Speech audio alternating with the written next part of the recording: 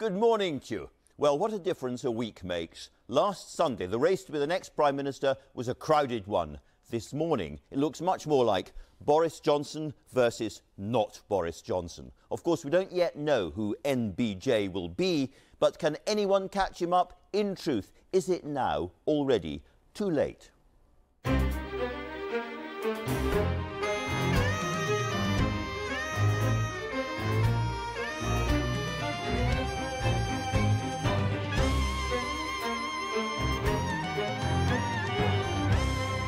Well, I'm joined this morning by two candidates who say, yes, absolutely, they can still stop Boris Johnson from becoming our next Prime Minister, the man in second place, the Foreign Secretary, Jeremy Hunt, and the rank outsider coming up fast on the rails, the International Development Secretary, Rory Stewart. Now, that Tory leadership race has been mainly so far a London affair, and with a widespread feeling that England is much too centralised, the North is fighting back. I'm joined by Andy Burnham, Mayor of Greater Manchester, as newspapers from Northern England band together and demand a greater say.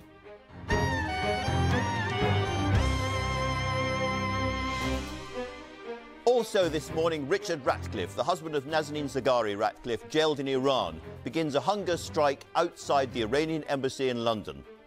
Reviewing the news today, Jane Moore from The Sun and Jessica Elgert, The Guardian's chief political correspondent. But first, the BBC News with Chris Mason. Andrew, thank you. Good morning. Iran has protested to Britain's ambassador in the country after the Foreign Secretary, Jeremy Hunt, said the country was almost certainly responsible for the attacks on two oil tankers in the Gulf of Oman.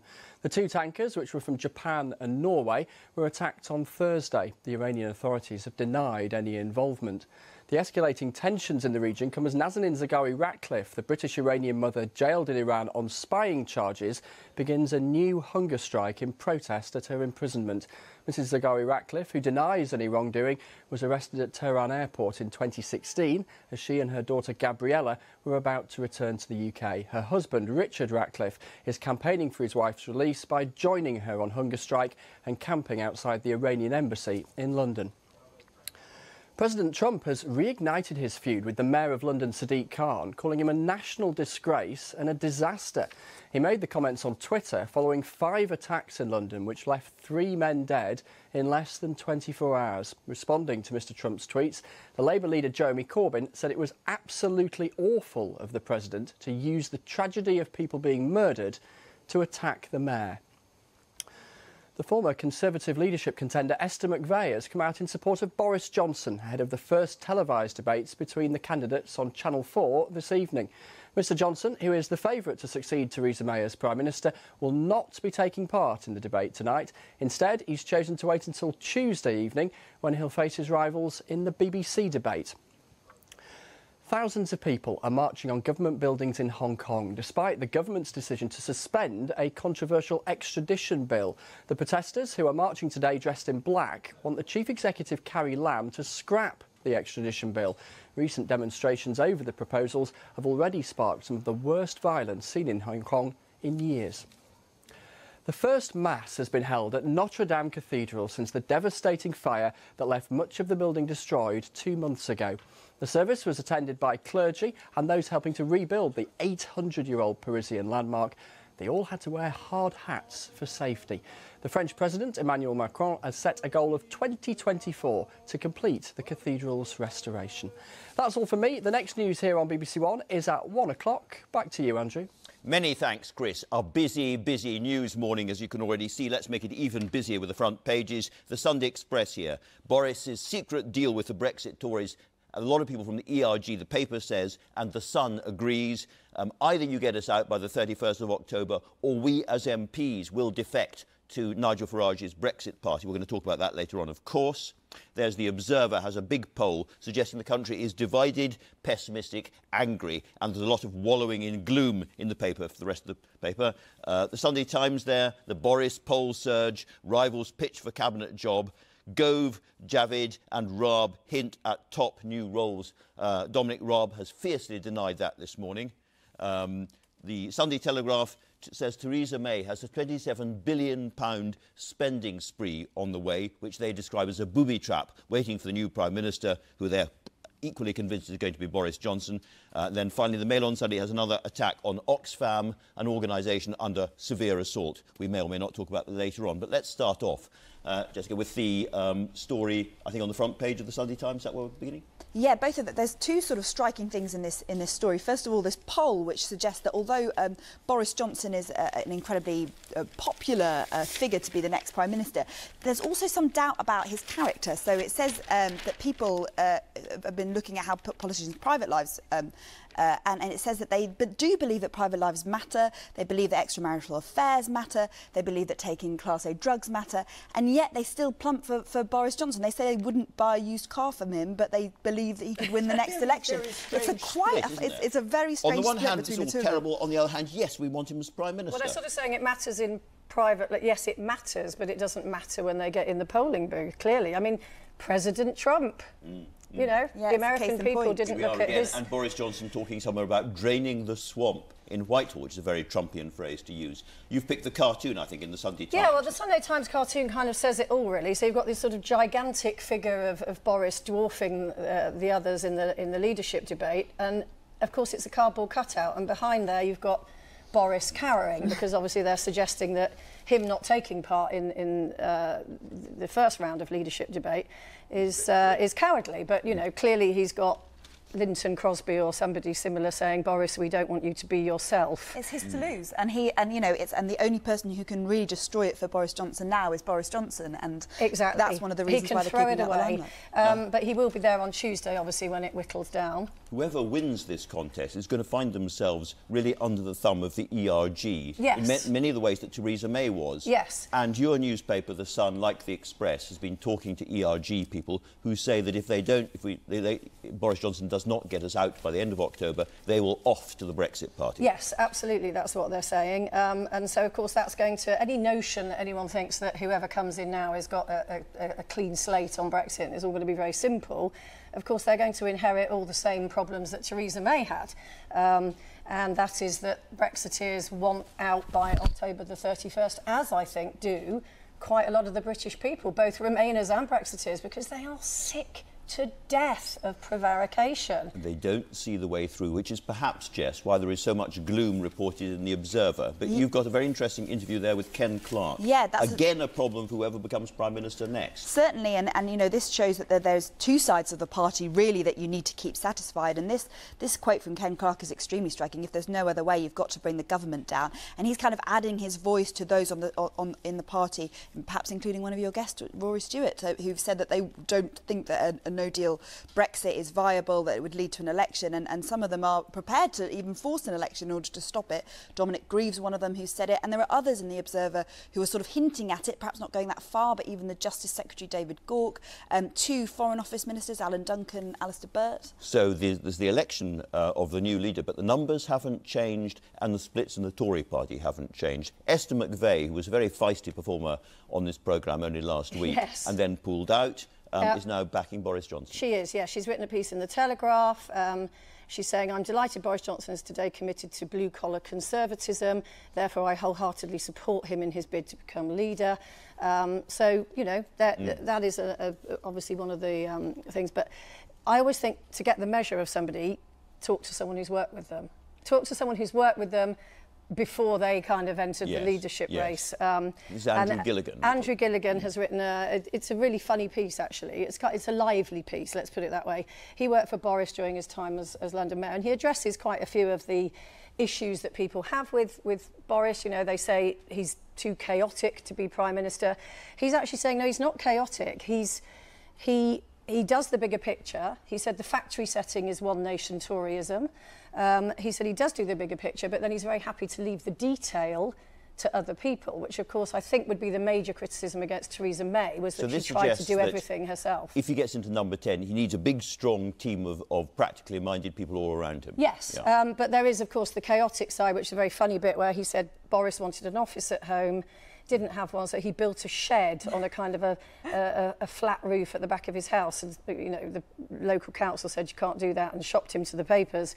And, of course, he was in charge of London at the time and essentially in charge of planning, and he built this shed at the back of his house which had no planning permission. One of the problems he enlisted the help of Andrew Gilligan to demolish it before the story came out in the papers. I mean, one of the problems about not being across the detail, I mean, maybe it's fine if you're a kind of figurehead as Mayor of London, but we saw what it looked like not being across the detail when he was Foreign Secretary. He made a sort of series of errors, including about Nazanin Zaghari-Ratcliffe, and I think that's what... People who've been in Number 10, either as Prime Minister or working with Prime Minister, say the sheer amount of terrifyingly detailed paper that arrives immediately that you have to get your head on. But you have to listen. I think that's the issue. I think you're absolutely right, and that's why Linton Crosby does not want him on a podium anytime soon, because maybe his attention to detail is a bit scant. But I think as long as you have a vision and you listen to the people that you've got around you who do have attention to detail, then that will be all right. Let's talk a little bit about the man who is second placed in the race at the moment. One of the weird things about this is the cringe-making detail about partners and private life and nicknames and so on that they're all going through. And here we have Jeremy Hunt, who is known as Mr. Big Rice in the Jeremy Hunt household. Wanting to curry favour. It's extraordinary. I feel like we've gone back like 20 years when we've got to have, everyone's got to roll out their wives for these photo ops. Mr. Big Rice is a strange headline when you first come across it, but it's apparently it's from his wife Lucia when she was introducing it to her family in China. She was, apparently her grandmother couldn't pronounce his name, so she called him Big Me, which is apparently means Big Rice. You can tell throughout all of this that perhaps he's not too comfortable with all of these things, but he doesn't look that happy with it being resolved. But there are other interesting things in the interview as well that he's talking about. One of the things he's warning about is something that Matt Hancock did before he dropped out of the race, that someone needs to not worry about just losing votes to the Brexit Party, but also losing votes to the Lib Dems, and there are plenty of Tory colleagues who are worried about their seats and losing them in the other direction. So it's interesting that he's picked up that. Maybe it's a bid to woo the Health Secretary. I mean, I do love these sort of things because I always think, on political programmes such as this one, they talk about policy, they're kind of all across it. These lifestyle interviews are where a lot of, we've seen the Rob kitchen, we've seen it, and on it goes. Yes, it's dangerous ground. The Observer has done a poll, divided, pessimistic, angry Britain, the bleak mood of pre-Brexit UK. But I would say the most damning statistic in here is that 75% say that UK politics is not fit for purpose. And, I think that's the biggest challenge for whoever does become the next Prime Minister, is to get the public engaged back in politics again. And trust as well. And again, Donald Trump seems to agree, certainly when it comes to the London mayor, because he's been tweeting very, very hostile stuff. It's absolutely extraordinary to have the President of the United States attacking by name the mayor of London, saying he should be got rid of. He is so thin-skinned, Trump. It is ridiculous. And clearly Sadiq Khan has got under his skin. Absolutely. And, I know that maybe he thinks that the blimp balloon was a step too far, as do I, for, I think, a country that is supposed to be, statesmanlike. But Sadiq Khan, in his defence, allowed someone to float a blimp of him across London. So I just think, Donald Trump is just as you think. I think actually his trip to Britain was relatively statesmanlike for him, and now he's gone and done this, and you go, oh, there's the old Trump again. There's the old Trump. Now, of course, the most important thing for a lot of people on Trump's agenda, where they disagree with him, is probably climate change, and there's more in the papers about that, Jessica. Yeah, there is. I mean, there's an extremely striking study which is in the Observer, which is talking about how you might see more instances of crisis flooding as well as crisis drought, and in Africa over the next few decades, and particularly it says that there's going to be seasons where these massive rainfalls would usually happen every 30 years, now happening every 3 or 4 years, and it just shows you how the sort of climate crisis is here already. It will affect what kind of crops people can grow, it will affect where people can live, and so it's already changing our planet massively. I suppose because the policy responses aren't terribly popular for a lot of people, driving less, flying less, changing the way you eat. It's not something that's featured very much in the Tory leadership contest because it's not the kind of thing that would-be Prime Ministers want to tell the country much about right now. Interestingly, one of the candidates who seems slightly more interested in this than some of the others is Boris Johnson. I think, you know, he's someone who's talked a lot about conservation, maybe slightly less so about people having to adapt their own lives. I'm not sure how popular that is with the kind of selectorate he's currently trying to appeal to. But I think that Boris is someone who's made that one of his key positions when he was Foreign Secretary. So perhaps he would be someone, you know, one thing we could say about him is that would be something he's interested in. Well, pretty much out of time. It is Father's Day. Lots of fathers don't have their children with them today. And there's a call from Minister for Men. Yeah. Happens every Father's Day. Half of the British public want the next Prime Minister to create a Minister for Men. And I think that's fair enough. You know, we have a Minister for Women and Equalities, so by the nature of equality, we should have a Minister for Men. And there's a lot of issues to address. Hear, hear. Thanks to both of you very much indeed. Now then, one British citizen whose plight has been prominent in the Tory leadership race is Nazanin Zaghari-Ratcliffe, imprisoned in Iran after being convicted of spying, something she has always maintained is a false charge. She is now on hunger strike, as is her husband Richard, who joins me from his vigil outside the Iranian embassy in central London. Welcome, Richard Ratcliffe. Second day of your hunger strike. You've spoken to Nazanin, I think, yesterday, and she was quite calm. But, you know, you're both parents. Can I ask you how far you're prepared to push this? Good morning, Andrew. Yes, so you're right. I spoke to her yesterday. She was calm and she said she'd started doing it, and we'll see how long it lasts. I think my job is to keep going as long as she goes, if I can.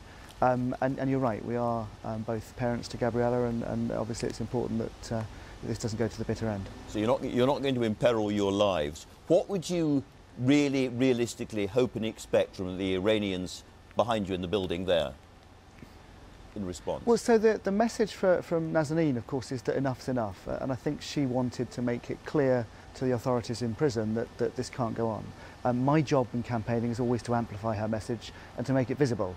That's partly why I'm here, making it really clear. I don't think, if I'm honest, the Iranian authorities are going to come out on Monday and say, OK, fine, we're going to release her. I think it'll play through inside Iran, and we'll see, and we'll need to respond to their actions there. And this is all now taking place in the context of a new and rather dangerous-looking dispute about oil tankers in the Gulf. How concerned are you that Nazanin's story is going to be swept up in this bigger political crisis? So I think there's always been a backdrop of things that are tough, and you're right that the oil tanker seems to have escalated quite a lot. So we're always worried, and always there's never a good time for our story. In terms of how things escalate, we do watch it quite closely. I think, you know, we'll see how things unfold. My instinct is it's ambiguous. I had a chat with the Foreign Secretary yesterday. It felt like there were sort of mixed signals coming out of Iran. So we'll see, hopefully, that it won't go any further.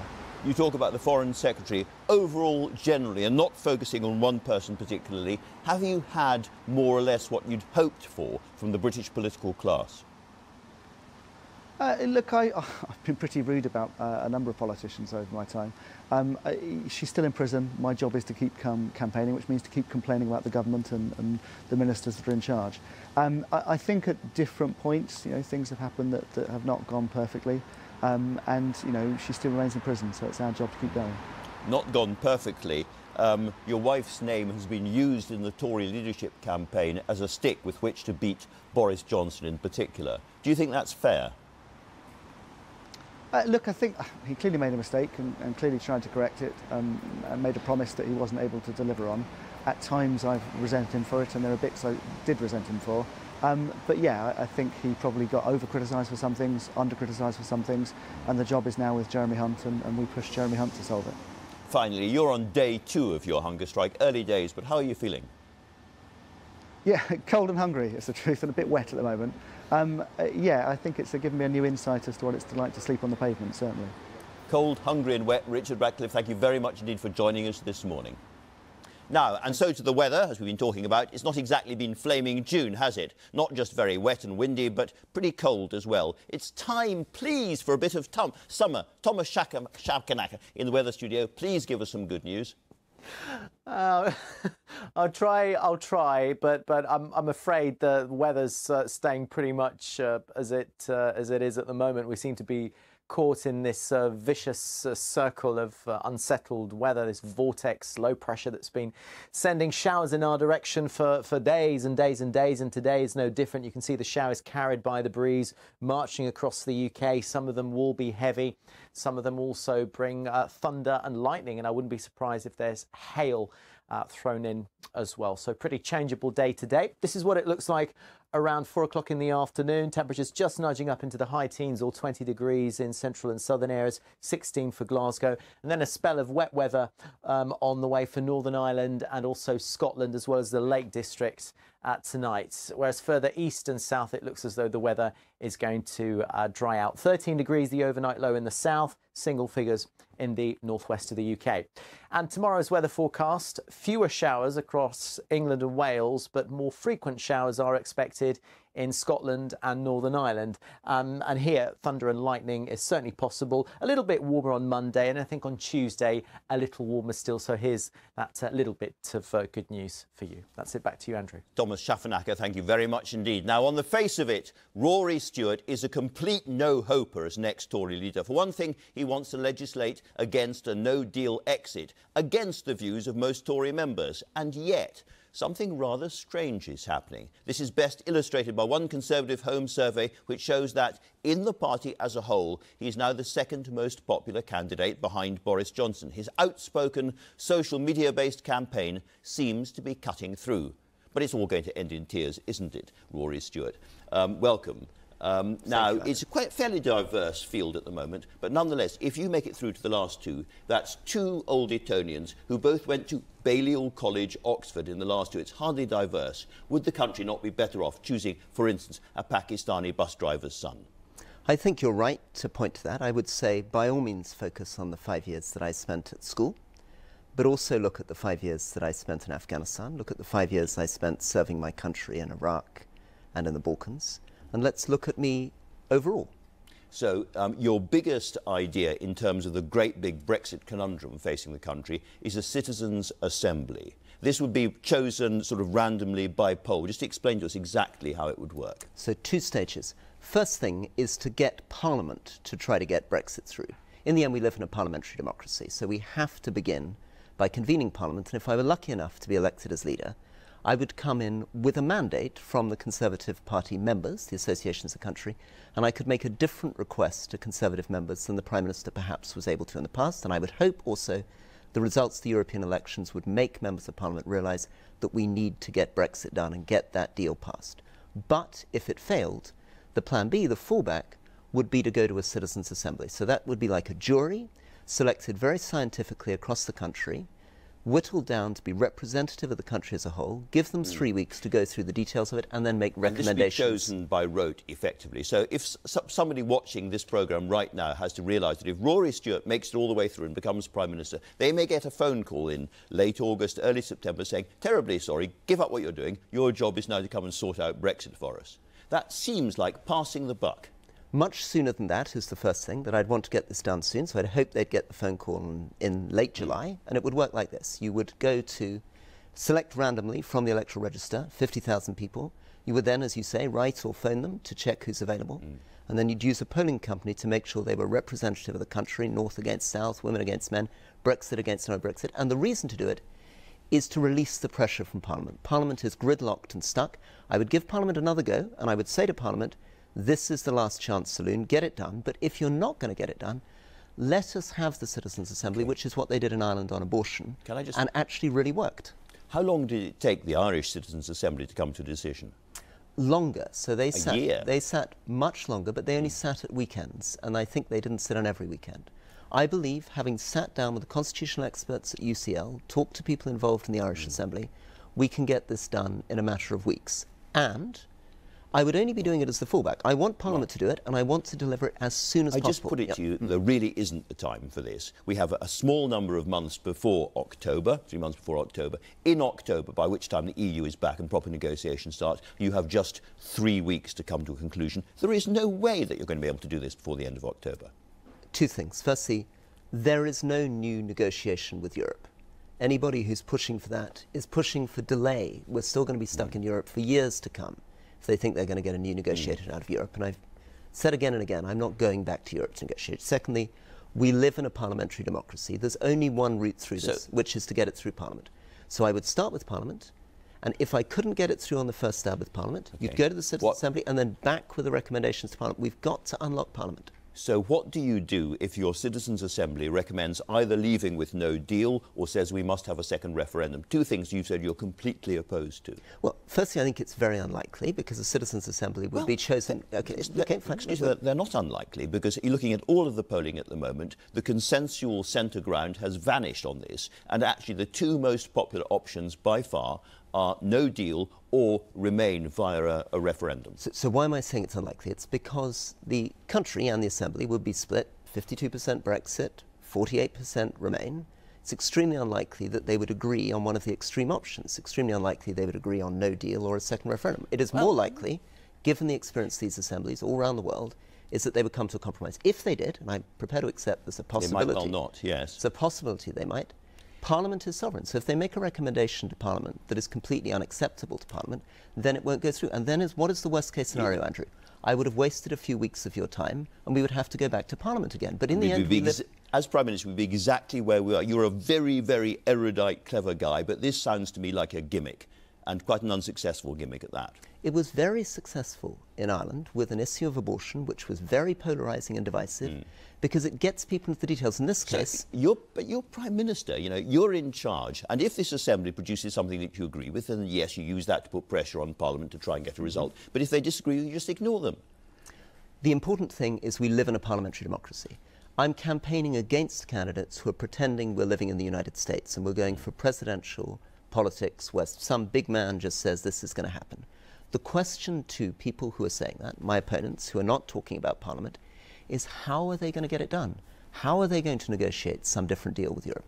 How are they going to get no deal through Parliament? We live in a parliamentary democracy, and what I have to do is work with people. I need 45 more votes. That's what it comes down to. You have said all the way through, I am the compromise candidate. If you believe in compromise, vote for me. In that spirit, can I ask you what your view is of membership of the single market and the customs union?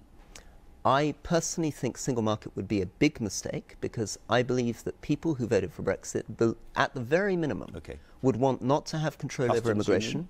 Customs union? If what you mean by that is an arrangement where we have zero tariffs, zero quota access to European markets in which we can sell British cars in, and if we can get that without regulations over the City of London and without immigration coming to Britain and leaving all the institutions of the European Union, of course, I think that would be a good thing for the British economy. So you'd be happy with the customs union, but you'd want it without the immigration aspect? I don't want a customs union in the sense that Turkey has a customs union. What I want, actually, is there in the Prime Minister's withdrawal agreement. I want frictionless trade. I want the thing that 270 MPs voted for, and we need to get 45 more on board. And I know this feels terrible to people because they've seen that defeated again and again, but it is the quickest, the most constitutional, the most legitimate way of getting it done, and the other candidates who are promising what they can't deliver are going to let people down terribly. So if I'm lucky enough to win this race, I will at least have been honest with people from the beginning. That it's difficult, that there are no easy solutions to Brexit. If there were, it would have been done already. But at least with me, I'm not wasting your time pretending I'm getting a new negotiation out of Europe. Let me push you on the frankness point, because one of the things you've said very clearly in this studio that you would legislate against no deal. Now, as soon as the EU hears that, the pressure comes off. If they're really scared of no deal, big if, and you've taken it off the table, then there'll be another delay and another delay and another delay, and Brexit will not happen. The big if is the point. They're not scared of it because it's not a credible threat. The European Union knows that no deal cannot get through Parliament. So in a negotiation, I've spent a lot of time negotiating. I started as a diplomat at the age of 22. You make threats that are credible and that help your negotiation. But if your threat is something you can't deliver, and if it's something that's going to damage both your economy and the European economy, it doesn't help you in the negotiation. So the threat has gone. In effect, you are the Remain candidate in this, aren't you? Absolutely not. I don't see how you get us out. I just haven't heard how you get us out. All the institutions of the European Union, through Parliament, Andrew. It's the only way that anyone can get us out. All these other people are just saying, I'm going to go to Europe and I'm going to shout, give me a deal. And they're not telling you how to do it. So I am the only candidate who can get us out. I'm the only candidate who can get us out quickly, because I'm the only candidate who has noticed two facts. Number one, Europe is not offering a second deal. And number two, I'm going to take it through Parliament. And those are the two truths, and it's the quickest way of doing it. All right, let's talk about the campaign itself. You signed a campaign pledge. I will not speak ill of fellow Conservatives. I will not engage in personality attacks on others. And you have broken that again and again and again. You've called Boris Johnson a great prancing elephant, a clown, offensive, poisoning our politics, and Pinocchio. Do you look in the mirror when you're shaving in the morning and think, actually, I've let myself down? No. What I learnt in Iraq and Afghanistan is there were too many people trying to be polite. Nobody called out the problems. You have to point out when there's a challenge. We're at a crossroads in our country. We're making the most serious choice about who our Prime Minister is going to be. And in Iraq and Afghanistan, when I criticised people, I was told that I was ruffling feathers, that I was being divisive. It's because you don't criticise, because you don't speak uncomfortable truths, that you get in a mess. This is the moment in this leadership race to say who, and it's a very brutal question, who do you trust to be your Prime Minister? How is Boris going to deliver Brexit? How?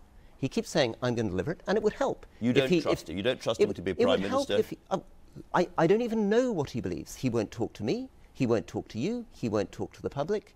We want to know what he believes. We want him to sit at this debate tonight and tell us, because the real problem in politics, and this is what I'm discovering when I'm walking out and when I'm talking to colleagues too, this isn't just the public, colleagues too, is a problem of trust. You've said different things now about whether or not you would serve under Boris Johnson. I would not serve. Under any circumstances? I would not serve. I would not serve under a Boris cabinet. I'm not in this to be in the cabinet. I'm in the cabinet already. If I want to be in the cabinet, I could just stay and keep my mouth shut. I want to change this country, and I want to challenge and say there are two completely different visions facing our country. Boris's vision and my vision. His strategy on Europe and mine. His view of economics and mine. And the question is, who is going to represent us? Who do you want as your representative? That if he's taking us towards no deal and he's shutting the doors on Parliament as part of that process, you would simply open up another Parliament in Methodist Central Hall over the road. Have you spoken to anybody else about this? Have you spoken to the Speaker about it? Have you spoken to colleagues about it? Would there be anybody apart from Rory Stewart sitting in that building? If somebody suspended Parliament, I mean, if they literally tried to block our parliamentary democracy, I am very confident that every single member of Parliament would join me in Methodist Central Hall. Ken Clarke has said this morning that in those circumstances, in the circumstance of no deal, he would vote to bring down a Conservative government to stop that happening. Would you? I keep getting asked this again and again. And important question. It is an important question if I lost, but I'm going to win. Because in the end, I believe in the Conservative Party members, and I believe in my colleagues. This isn't me as an individual. The difference, I hope, between my campaign and others is that I'm a team. I'm incredibly proud of David Gork. I'm incredibly proud of Gillian Keegan. Very proud that Tobias Ellwood is now supporting it. We're a team of people who believe that we can trust the people, and it's a two-way process. OK, finally, people look at this contest and from all sorts of perspectives, and they see what's happening in the Boris Johnson campaign, and there's a sense of inevitability that he cannot now be stopped. Why do you think he can? Because nobody has yet had the chance to question him. And as soon as you question him, as soon as I sit down with him and ask the big question, how are you going to deliver Brexit? How are you going to get a no deal through? Then it begins to come off the rails. At the moment, there is a great assertion, but we are a moderate country. This is not a Trumpian country. This is a country which is pragmatic, which believes in common sense, believes in fiscal responsibility, and that's a hugely popular message because it's a message about trust. OK, Rory Stewart, thanks very much indeed for talking to us this morning. Now, this week, some 33 newspapers across the north of England banded together in a plea to the Tory leadership contenders and others to power up the north. There seems to be a strong belief that the voice of those communities is no longer being properly heard in Westminster. Andy Burnham, the elected Labour Mayor of Greater Manchester, joins us from Salford. Andy Burnham, in short, what do you want? The closing of the north-south divide, Andrew. A former Cabinet Secretary this week said that the UK is one of the most regionally unbalanced countries in the OECD, and he compared the north-south divide to Germany after the wall came down in the early 1990s. He says in relative terms the divide is almost that big. Now, it's 5 years almost to the day that a Conservative Chancellor came to this city and promised people here and across the north a northern powerhouse. We've had some progress since. Okay. We've signed a radical industrial strategy this week with the government. There's lots of cranes on our city skyline, but it's been piecemeal. The big promise, Andrew, was on transport. People can see here that the rail system has gone in reverse in the last 5 years. Continued austerity means we're still having to cut essential services. Yeah. So unless the incoming Prime Minister makes a firm commitment to the Northern Powerhouse, it's in danger of fizzling out. All right, well, you mentioned rail just now. At least two of the candidates, Michael Gove and Dominic Raab, have put a serious question mark over the future of HS2. Boris Johnson feels in the same sort of place. HS2 is now under threat, isn't it? It would seem so. And it's crucial, we would say. We need it because it lays the infrastructure, Andrew, for the west to east rail system, Northern Powerhouse Rail that it's called. So you've changed your mind quite radically on this, because back in 2014 you said HS2 represented maximum disruption and minimal benefit to your part of the world and was a poor deal for most of the region's taxpayers. HS2 should go back to the drawing board, you said, but you've changed your mind. No, they did go back to the drawing board, and since then it's become part of an integrated system where we've got west to east rail coming through using the HS2 infrastructure. That was exactly what I was calling for. So now you've got Northern Powerhouse Rail coming on the back of HS2. But let's be clear, those two projects alone do not solve transport problems in the north of England. If you are to build a Northern Powerhouse, as we were promised by the Conservatives, it means putting the north at the front of the queue for transport and infrastructure investment for the next 25 years, as London has been for the last 50 years. That's what they promised us, Andrew, and we're still waiting. You mentioned the Kerslake report on the north-south divide a moment ago, and that compared that with the divide between East and West Germany back in the 1990s, at the end of the communist period. Can I put it to you that when you were in government, you were Culture Secretary, you were Chief Secretary to the Treasury, you were Health Secretary, you did very, very little to close that divide?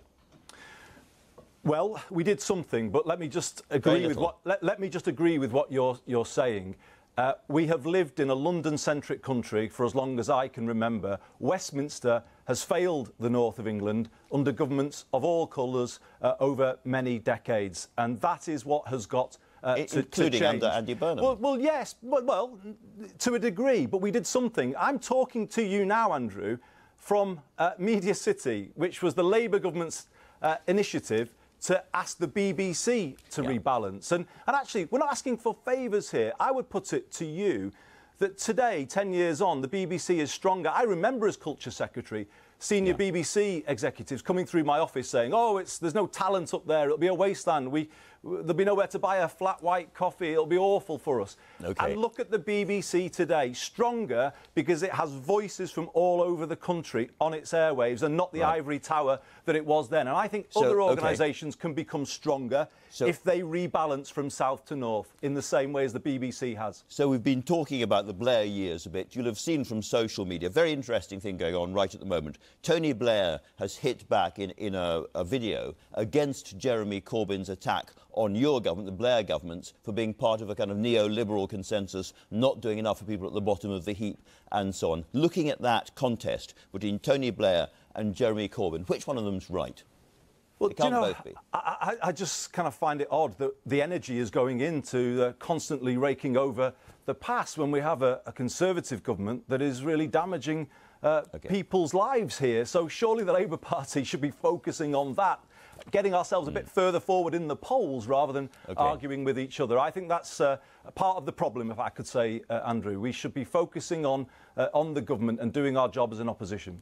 One of your biggest pledges when you became Mayor of Greater Manchester was that you were going to tackle homelessness. It's gone backwards on your watch, 34% up in central Manchester. When are you going to do something about it? I'm afraid you've got your facts wrong there. I said I wanted to end rough sleeping, and for the first time in 8 years, the number of people sleeping rough in Greater Manchester is coming down. I have introduced a scheme. I specifically said the City of Manchester. Well, in central Manchester, it's 34% increase in rough sleeping. I'm the Mayor of Greater Manchester, and I have the responsibility for the whole city region. And last year, for the first time in 8 years, the number of people sleeping rough came down. I have introduced a scheme called A Bed Every Night, where we are giving every rough sleeper here somewhere to go every night. There are around 300 people in our hostels every night. That isn't happening in any other UK city. Are we yet where we want to be? No, there's a lot more to do to improve the quality of what we are doing. But so hopefully I will soon be able to... end it by next year? Well, that's what you promised. Hopefully I will soon be able to confirm that a bed every night will continue for another year. And I mean, in my view, if I'm giving everybody somewhere to go every night, that does meet in spirit the commitment that I made. The reason I mentioned central Manchester is that is where the vast majority of rough sleepers have been, and that has gone up quite sharply, 34% according to the survey, on your watch. How do you end it by next year? By ensuring that we have enough beds in all 10 of our boroughs to give people somewhere to go every night. Nowhere else in the country, Andrew, is doing what we're doing. I'm not saying it's all perfect, but we are working flat out to make this happen. As I say to you, the numbers are coming down for the first time in 8 years. That is a real achievement when we've got continued conservative austerity in our city that is making my job even harder. But even so, we are still bringing things down in the way that we promised. Now, back in that original 2017 campaign, you told Radio Manchester, you said, I get more complaints about the buses than anything else. We'll be moving ahead with the powers we have, with plans to re-regulate the buses. We can have a regulated system like London. Now, you haven't done that. Why not? Because we've been waiting for Parliament to pass the order which allows me to take a big decision on the future of the buses in Greater... No, we were waiting for Parliament to pass an order. They now have.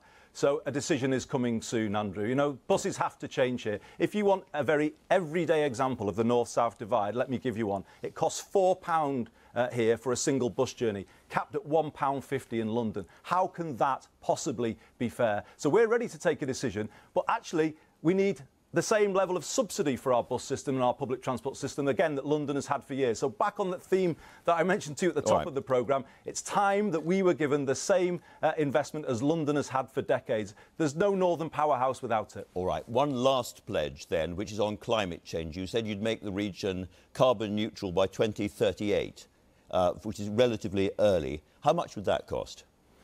Well, of course, it's a big commitment, and yes, it would require some upfront investment, but the 2038 figure is backed by detailed research from the University of Manchester, and this week the UK government backed it, as I said, in that industrial strategy which we signed.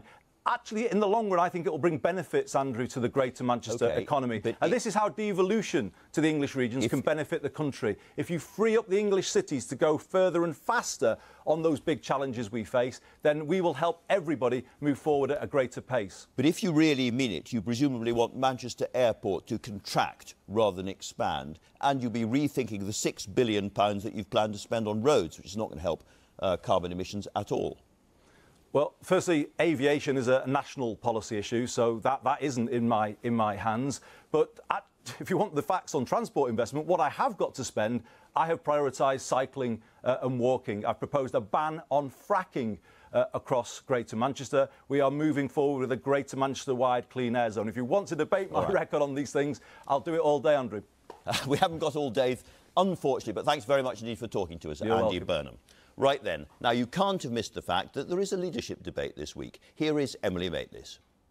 The race to become our next Prime Minister is on, with the Conservative Party voting on their new leader in the coming weeks. Join me, Emily Maitlis, for a BBC debate as I challenge the candidates as they answer your questions. Our next Prime Minister, Tuesday, 8 p.m. on BBC One. And it's not too late for you to ask a question to the candidates on the night from your local BBC studio. Email your question to haveyoursay@bbc.co.uk with your name and contact number.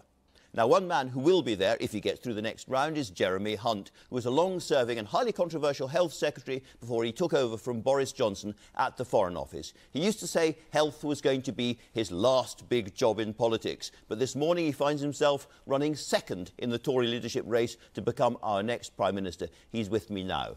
Welcome. Good morning, Hunt. Andrew. There is a sense of inevitability at the moment behind Boris Johnson's campaign. How can you possibly catch him? Because I want to make an argument that what Boris is offering, a hard stop at any cost on the 31st of October, means that he is effectively committing the country to no deal, because we have holidays over the summer, we have a new European Commission, we have very few parliamentary sitting days, or an election if Parliament chooses to stop that. And my argument is, are those really the best options, those very stark choices between a no-deal Brexit or an election? Are they really the best that we as Conservatives can offer the country? And if I was chosen, I'd be the first Prime Minister who's been an entrepreneur. I'm a negotiator. I believe it is possible to offer better choices. That's what negotiators do, and that's why I'm standing. Now, you say, therefore, that you could reopen the negotiations and get a better deal. Can I put it to you, there is not a shred of evidence that anybody on the other side of the argument is prepared to do that. Have you got any evidence at all that anybody's prepared to do this? I believe that there is a deal there. I think there is evidence when you talk to Europe. Well, let me answer the question, Andrew. When you talk to European leaders, as I do, they want to solve this problem. They say that if they were approached by a British Prime Minister, someone they were willing to deal with, who had ideas as to how to solve the Northern Irish border, they would be willing to renegotiate the package. Now, I'm not saying that's going to be easy, but my point is simply this. If we are saying now that we're going to choose headlong a no-deal Brexit on the 31st of October, or an election, those are very stark choices.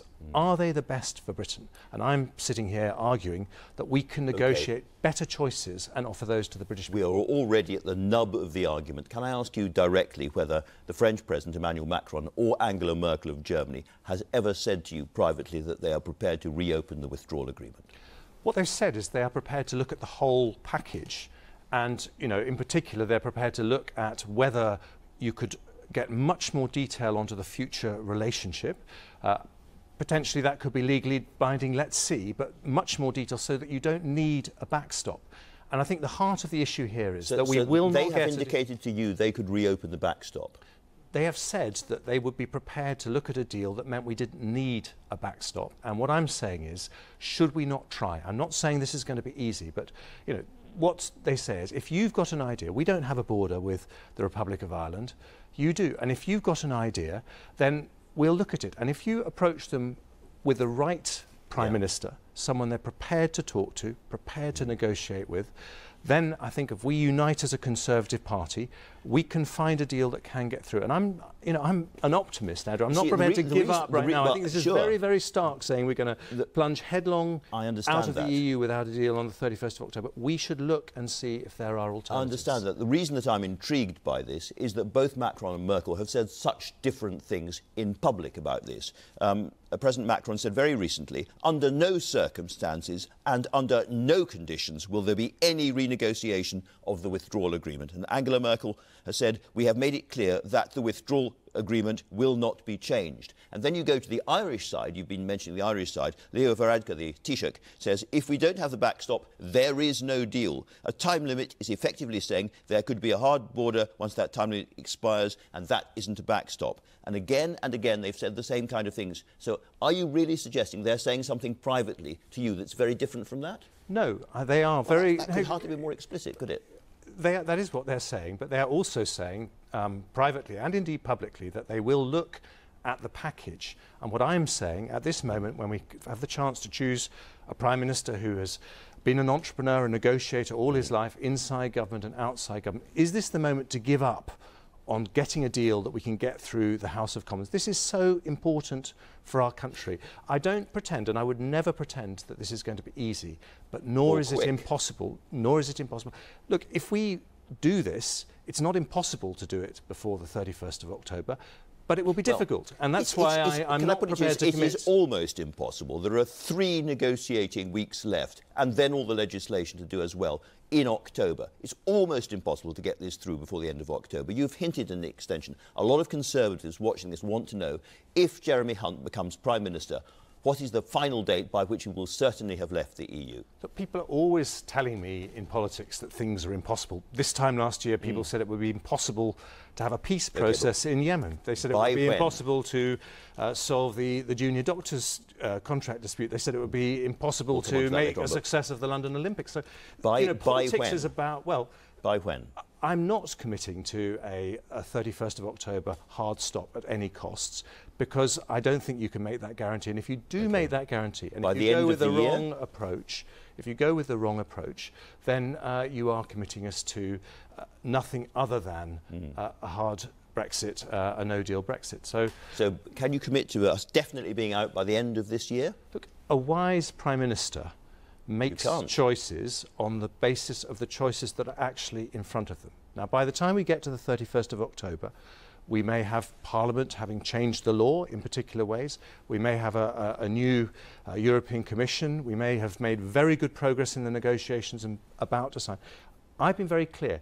If there is no prospect on the 31st of October, and let me say this, Andrew, if there is no prospect of getting a deal that can get through Parliament on the 31st of October, then I would be prepared to leave without a deal, because in the end, the risk of no Brexit, so the other side of that risk is far worse than the risk of no deal. But the other side, the other side of that, if there is a prospect, by when you get us out, that's my question. How can anyone sensibly answer that question when you don't know the context? And I'm not going to So we could be still in by the time of the next election.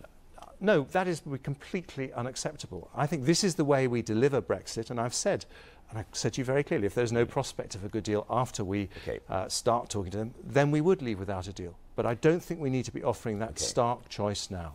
You become Prime Minister. One of the things that is in your power as Prime Minister, looking at how the negotiations are going on, is to ask for an extension. My question to you is very straightforward and very simple. How long do you ask for?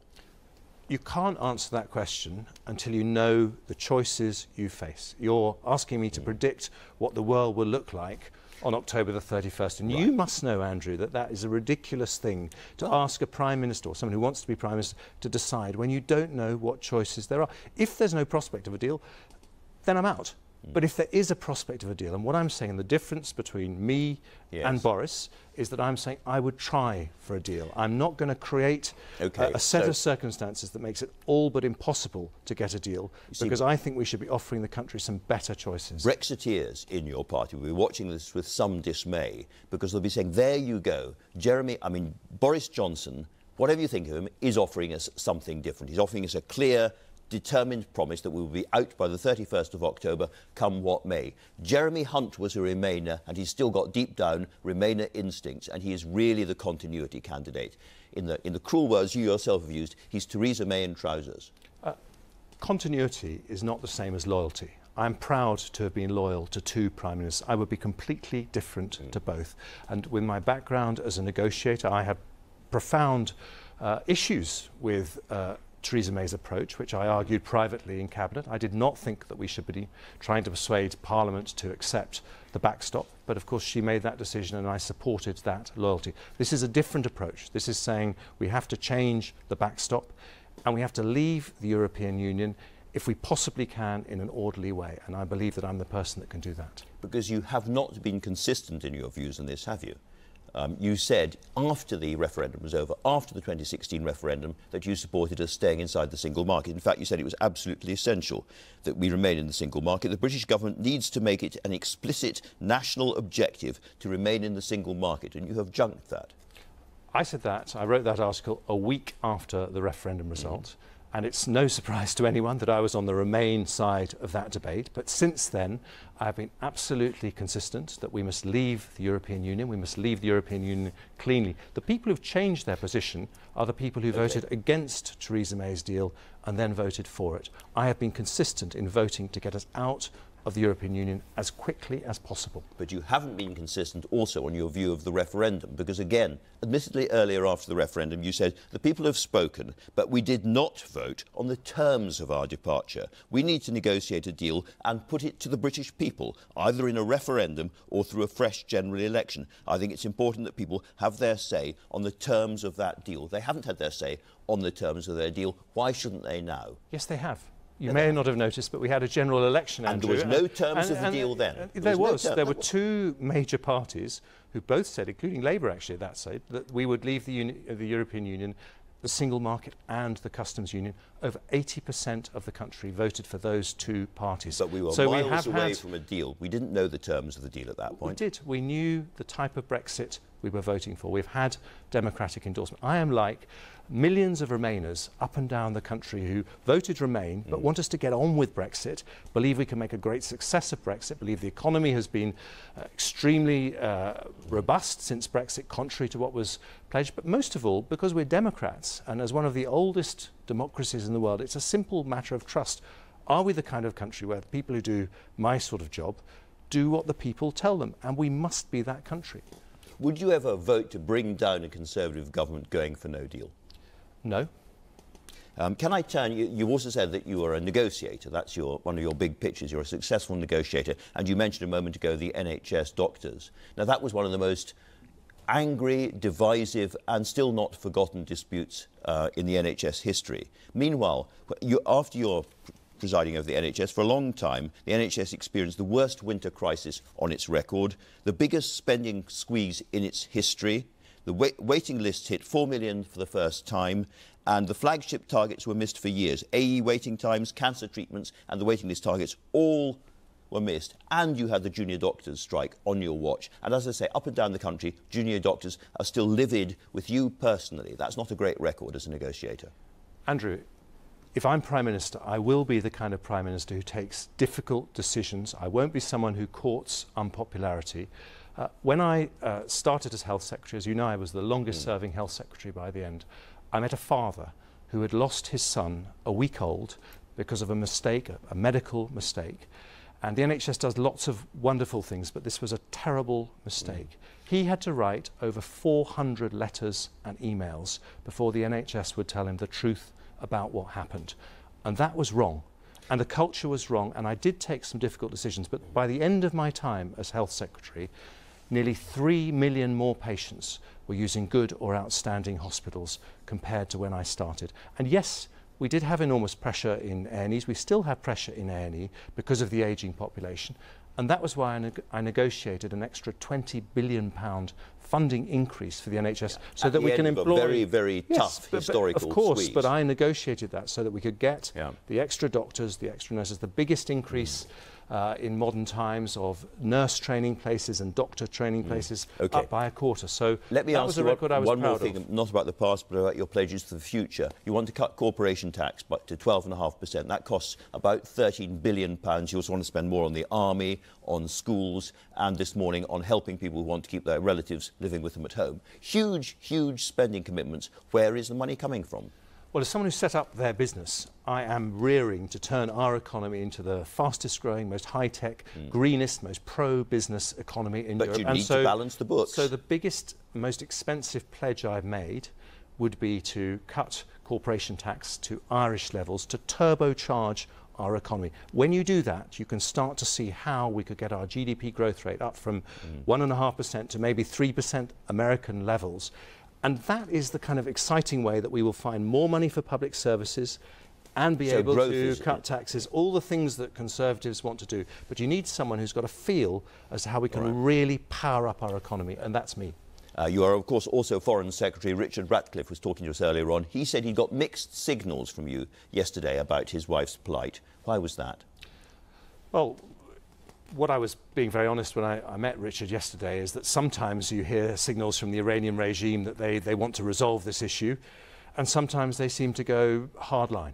And, you know, what I say to the Iranian government is whatever the disputes that we have between us as countries, and we're not on the same side in many issues, as you've also been talking about in your programme, there is an innocent woman at the heart of this, who has a daughter who just turned 5 last week, has a loving husband, as you've seen. They need to be reunited. Don't drag her into it. She is innocent. She must be allowed to come home. You're also in dispute this morning with the Iranians because of what you've said about the culpability of the attacks on the tankers. Can I ask you, do you know that they were responsible, or are you just picking up American intelligence and echoing it? Well, we have done our own intelligence assessment, and the phrase we used is almost certain. You know, we've got videos of what happened, we've seen evidence, we don't believe anyone else could have done this.